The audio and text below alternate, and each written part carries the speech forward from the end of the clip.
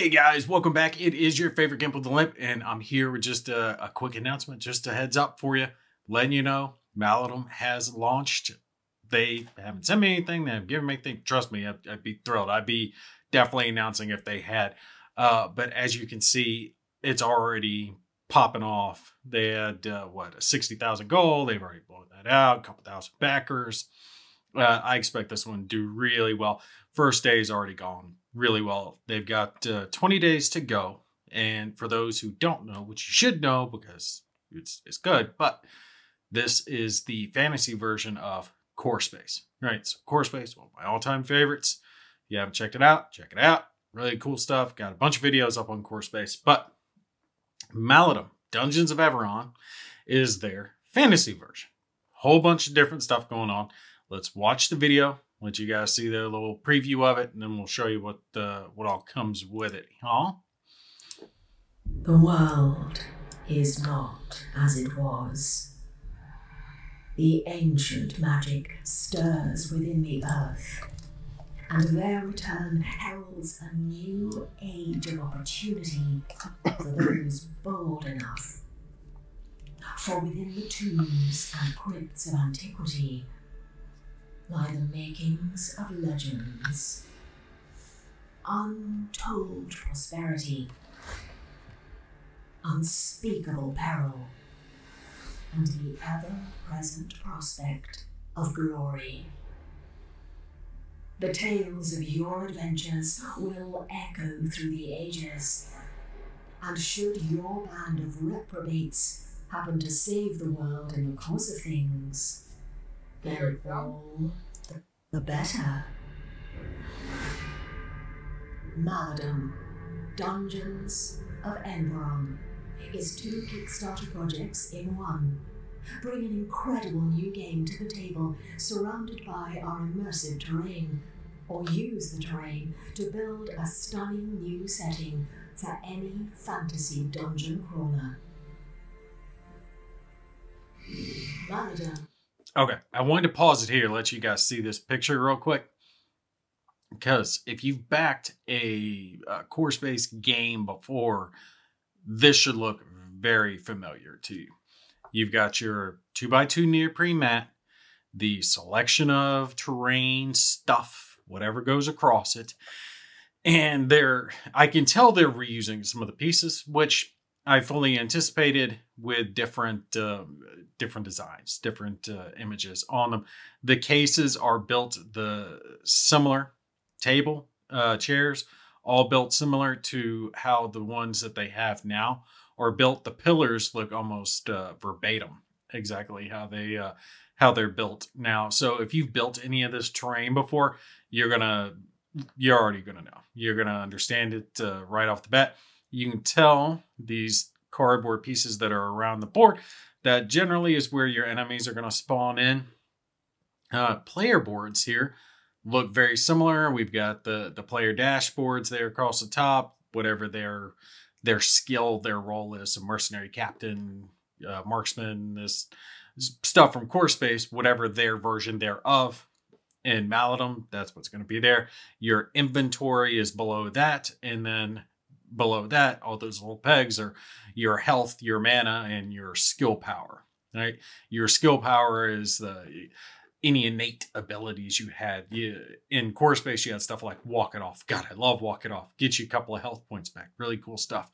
But you could use those skill points to get things like free shots, or sometimes you gain some passive abilities. They kind of stick with you. You don't have to use skills for it, which is always really good.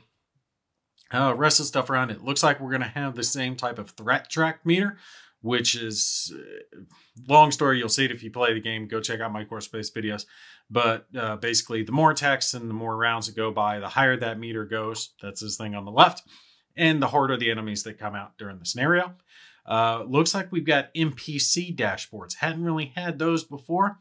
What I don't see is dashboards for backpacks. That was something new they had included in Core Space Firstborn. Would have liked to have seen that carried on over into Maladum, because I think the backpacks did really well. I don't like not seeing that in here, but is what it is. Looks like we got cardboard measuring rulers in this one. I've got acrylic ones from Firstborn, so I'll probably be using those.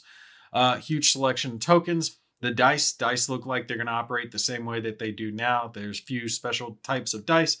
Red dice are your generic ones. You have one blue die, so whenever you conduct an attack, you'll always roll at least the one blue die. And then for every bonus, you get the extra red die.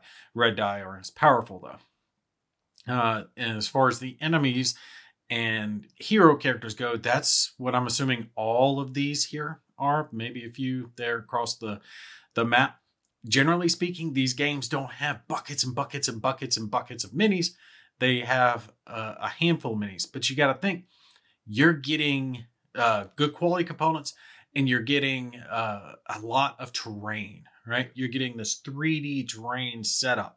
Even if you get just the base set without the terrain, I'm getting the terrain because the terrain's friggin' awesome. But even if you don't get the high up terrain set, you still have this set, right, that you can put together in a multitude of different ways that gives you hallways and passageways and doors and rooms and chests and tables and all that other good stuff, right? You don't get that in those generic dungeon exploring games, right? Where you're going through and you lay out this tile and this tile and this tile. You're just putting all the tiles together. This looks so much better on the board. It plays so much better on the board than just putting out a generic tile. Oh, let's take an explore action. We have a new dungeon tile. It's flat. Of course, but Maladum don't have that. Right? They have actual 3D terrain. You set up the maps beforehand.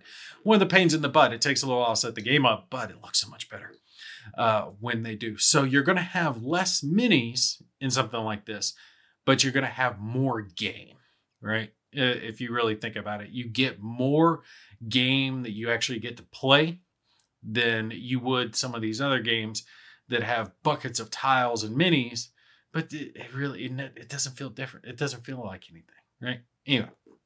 Rest of the components, the bag over here is like the bag where your tokens go in when you do like search actions, and then a few tokens back over here and ones over here look like the ones that'll have like the enemy stats, stuff like that on it. So let's hit play, look at the rest of the little video here. Is a narrative tabletop game from 1 to 4 players, built upon the mechanics of our best-selling game, Core Space. Maladum offers the same simple mechanics, interactive NPCs, and thrilling action, fully reworked for a compelling fantasy experience. Your band of adventurers must head deep into the subterranean vaults of Enveron to seek fortune and glory, while resisting the nefarious clutches of the Malagaunt. Maladum combines the best elements of the board, skirmish and RPG genres to create a truly unique experience. The branching narrative can be played solo or cooperatively, and can be adapted to one-shot adventures or multiplayer campaigns. Customize your characters along the way with hundreds of unique skills, spells, weapons, and accessories, immersing you in their story. Everything you need to play, including a neoprene mat, our award-winning terrain, and over 20 exquisitely detailed miniatures, is included in the starter set. Beyond the game, our new fantasy dungeon is a modular terrain system suitable not just for Maladum, but for Dungeons and Dragons or any other fantasy setting. The durable flat-pack components simply push together and require no painting, offering quick and easy setup with near limitless map possibilities. From claustrophobic crypts to colossal caverns, dank sewers to grandiose castle interiors, you can create all manner of classic fantasy locations with ease. And there's more. With your help, we can add deluxe components, new miniatures, and new terrain. Whether you're after a new dungeon crawler, you want to take your terrain to the next level, or both, make your pledge and enter The Dungeons of Enveron. Okay, that's enough of the video for now. But I was noticing some of the things because I was paying attention a little bit through the video there. And I think they've done what I've seen them talk about in others. And I've mentioned it in some videos I've covered before, which is coloring the edges of these terrain pieces. So if it's yellow on the edge, you take a yellow marker and just mark along, or brown, black, whatever. And by doing that, you take away that little cardboard-esque look to it. And it makes it look so much better when you get it onto the board. It brings it together. I've used their terrain for a lot of different stuff before. And the really cool part about it is some of their fantasy terrain, because Battle Systems has a lot of terrain sets. They have futuristic, they have modern, they have old style, right? Ancient, they have fantasy now, but it's generic enough that it will work for multiple things. Like I got just a run-of-the-mill Fantasy Village-esque box set, and that village can be used for like Dungeons & Dragons, or it looks good enough that I could use it with something like Bolt Action. And I played it with Bolt Action before. It's a World War II miniatures game, for those who don't know, because the terrain worked generically enough, didn't have fantasy stuff all over it. So I could use it like a Japanese village or something like that. Like they were fighting over Marines and Japanese. Bolt Action worked really, really well. So definitely check out their terrain if you haven't. If you play miniatures games and you need extra terrain pieces, their stuff works so well, because it's just the cardboard packs. You punch them out, plug them together, the terrain pieces. I would glue it. I used Bob Smith's super glue to put together all my pieces so it stays that way. But once you put them all together, they're relatively durable for being cardboard pieces. Like it's got this nice laminate across it that actually holds it together pretty well. And it looks good. It looks good. It holds up. I am surprised. But I have used it for multitudes of different things. Now, as far as all the pledges goes, this is one of the few where I will get the max level pledge. Usually I never do that. But I want everything I can get for this. I want them to dump everything they can into it, because I love Core Space. I love Maladum. I always have, well, can't say I love it yet. I haven't played it, but I love Core Space. So that's a no-brainer. If you want everything, it's like $200. Pledge without a reward, that's dumb. Retailer pledge, about $60 for retailers only. You can get just the terrain set. So if you just want the dungeon, right, this looking stuff, because remember the stuff that's going to come with the core game itself, Maladum, is not going to be this multi-level stuff. That's going to be in the terrains, the dungeon set. If you want the dungeon set, it's about $80, $85. You get the dungeon pack, any stretch goals. The Maladum, just the core space game, the core game is 120 plus whatever stretch goals. And it looks like they're going to hit a fair amount of stretch goals. Being able to get both for them put together was at 170. Yeah, so it's not too bad. This talks about the game. The game's good. I've done so many videos. Check it out. It's easy. It's easy to play. It's easy to branch. You can play it solo. You can play it cooperatively. You can even play it competitively, which I don't know why you would. It's just not really as good, but you can. You can play it as like Dungeons & Dragons, create your own type stuff. You make your own scenarios. I always make my own scenarios for Core Space. Been having a blast with that for a long time. You could do the same thing here. You could use it for whatever type fantasy stuff that you needed, or you can play through this. Now, this is the first time they've actually talked about branching storylines. We'll have to see how good that comes out. I am interested to see how this terrain piece here looks once it all gets put together, but I like the look of it. I know they do stairwells well because I've got these staircases rather. I've got some sets of that from their advanced set, and then also from their village set for like a pier. Same type principle, and went together well, worked well. I haven't put together one of these little rope bridges before. before. So that'll be interesting. See how well it does. Ladders, they work fine. Most all this stuff is stuff that they've made before. It's just different look to it, so it looks like a dungeon. So I don't anticipate them having any problems. This is all, hey, this is how you put together this type of stuff. It's a pain in the ass. Letting you know right off the bat, it's a pain in the ass, it takes forever. But once you're done, it looks great. It looks awesome. The only problem is you notice here, see how they're kind of putting it together? And there are these overhangs. If you're not careful, if you create your own setup, you can create areas that are kind of hard to get to, right? Because you're supposed to be tacking things on and you're putting the little clips on, you're doing whatever you're doing. And you can end up where it's hard to get some of the minis that are underneath. I had to make some adjustments because I have to be able to film. So I had to be able to remove pieces so I could actually get in there and see what was going on. You guys won't have that issue, but works really well.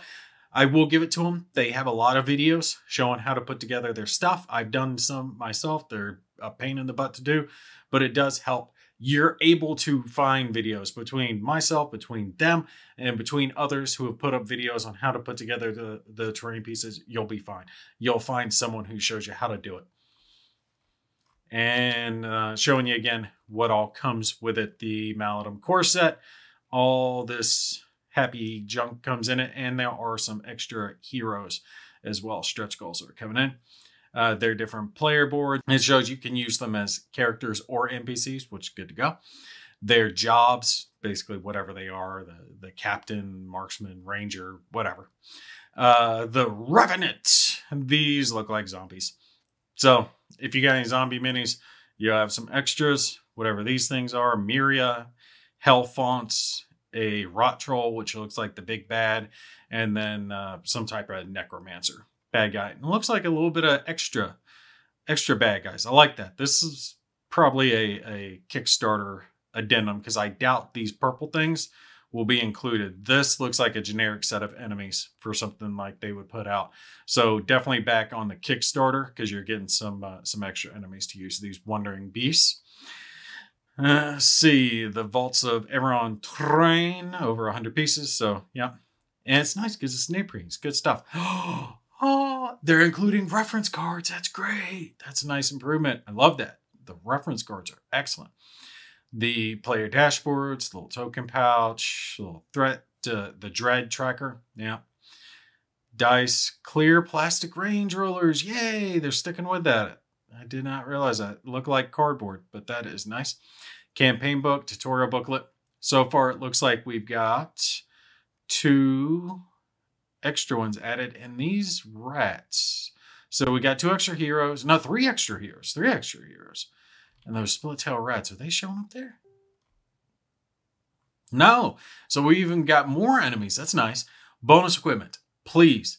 Battle systems, if you happen to see this, I doubt you will, but on the off chance that you see this, as much equipment as possible, right? Extra equipment. You can never put enough equipment. Weapons, armor, I never have enough. No one ever has enough. Put in extra sheets. Give us the ability to buy extra sheets. I want as many of that as I can so I can have a whole bag just full of tokens and weapons and stuff. Love it. And more stretch goals coming, classes, skills. The human contender. What is that? That looks like a cook with big ass rolling pins. It's going to beat someone into the ground. I love it. Love it. And more bonus events. The event cards, I've never been huge on the event cards because I like making my own scenarios, but it'll be cool to see what they add to it. This is the terrain set that I was talking to you about. They usually give plenty of pieces, over 300 components. That's kind of misleading because there are some components that are small, like scatter piece terrain, that isn't that big of a deal. So don't think you're getting like 300 pieces of bridges and stairs and grand entrances. It's not like that. But you do get a good chunk of stuff. Like you have plenty of stuff. Trust me, you're not going to be hurting for stuff, especially if you get both. You're fine. And I love this little stuff. It reminds me of Hero Quest, all the little crap you put on there, and little piratey dude talking about replacing your furniture with Hero Quest furniture. The best thing about Hero Quest is this tiny furniture. It is unequaled in all the realm.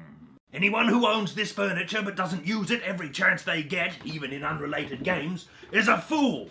I myself have begun replacing all of my furniture with HeroQuest furniture. Even the doors. Oh no, Mormons!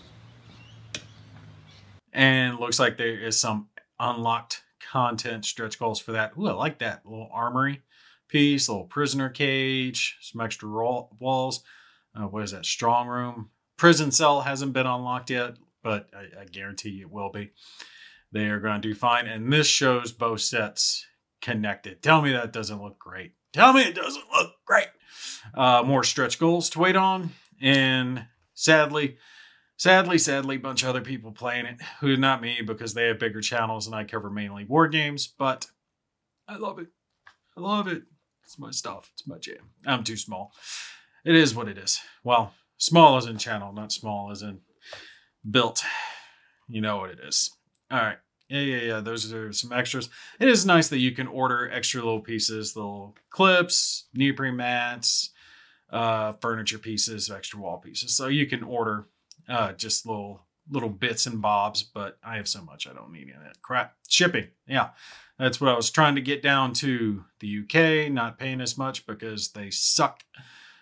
And see, that's why they hate me. That's why Battle Systems doesn't like me. It's because they're from the UK and I make fun of the UK too much. They're holding it against me. USA, God, this is actually pretty good. $12 or 12 euros. That's, what is that, like 15 bucks? That's not bad. That's not bad. I mean, Alaska and Hawaii suck, but they always suck. Yeah, that's not bad. That's under 20 bucks. I doubt that. There's no way. There's no way they're doing shipping that damn cheap. Are they really doing? We'll have to see. But if they pull off shipping that cheap, that's going to be great. Those are stretch goals that we already saw. I don't know why they're showing them in two different places, but cool. More stretch goals. Oh yeah, our big cook with her like poundy things, big cloves, rolling pins, pounding the hell out of people. Love that one. Gotta get that one. Gotta get it. Gotta get it painted. All right, Maladum. This is it. I told you guys I was going to put up a video letting you know when. When is this shit going to deliver? No. Next year. I could be dead by next year. Knock on wood. Send it to me now. Don't make me wait. I must have it. I must have it in my hands now, please. I do not want to wait for it, but plenty don't want to wait. But yeah, look. They've already got like, what, 15,000, I think? They were only like 300,000 when I started this video. I'd have to look. God, I don't know. Anyway, I backed it. Y'all go back it. It's going to be good. It's going to kick ass. They've done so much stuff. They've done so good with it, with Core Space. I can't imagine them doing badly with this. They would have to really be sticking their heads up their butts to bomb this one. And I'm not anticipating that. I'm anticipating very much good stuff from them. All right. They're going to put out. They're going to do well on this one. This, if you're into dungeon crawlers, fantasy stuff, this is one you don't want to miss. All right. That's going to be it for this one. I'll stop yapping. I'm just very excited. Cannot wait to get my hands on it. Maybe I'll have to pull out Core Space, play it a little bit. Try to ease down my antsiness. I got like cardboard crack going on that I want to get my hands on it. All right. You guys take care. I'll catch you in the next one.